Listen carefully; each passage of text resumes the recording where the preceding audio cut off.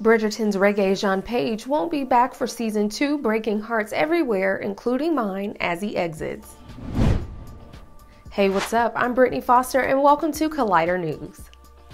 In an announcement posted by the Bridgerton Twitter account, none other than Lady Whistledown herself confirmed that Paige's character, Simon, Duke of Hastings, will not appear in the upcoming season. Per the announcement, it seems the Duke will live on in off-screen marital bliss with Phoebe Dynevor's Daphne Bridgerton. This hardly comes as a surprise, as Paige was only contracted for the first season, which adapted the first book of Julia Quinn's Bridgerton series, The Duke and I.